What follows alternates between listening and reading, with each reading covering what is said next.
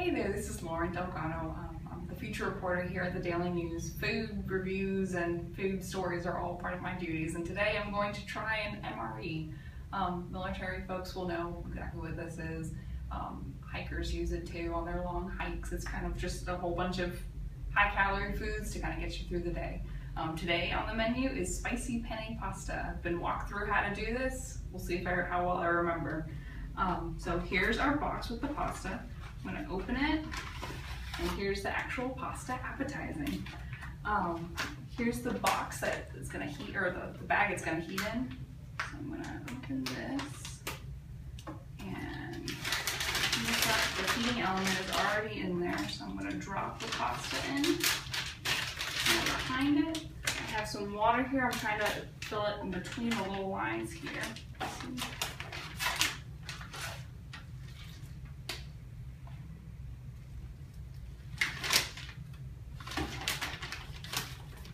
I may have overfilled it. Alright, now I'm going to close it up. Put this back in the box. I have my lovely sweater here. I'm going to put this against it, and we're going to see how this turns out.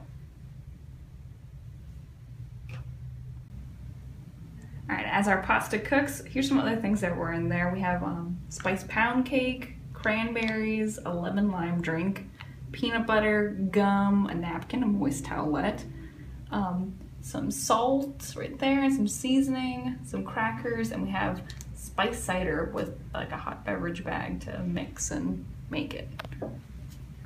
We also have a fork, or a spoon.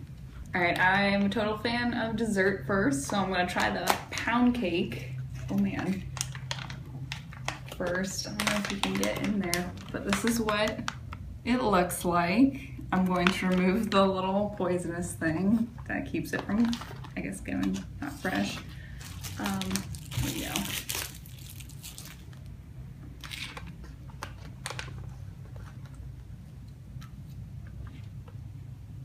It's actually pretty good.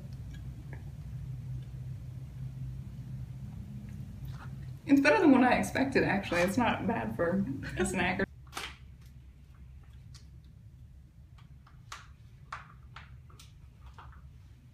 Okay, smells tomatoey, it smells alright. We'll see how it goes.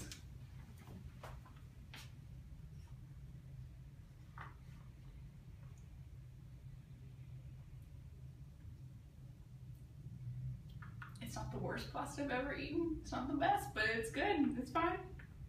I think the rest of the stuff I'll probably just hold on to and keep at my desk and pull out for an awkward moment with my desk mates. And yeah, so this is Lauren Delgado, and thanks for watching.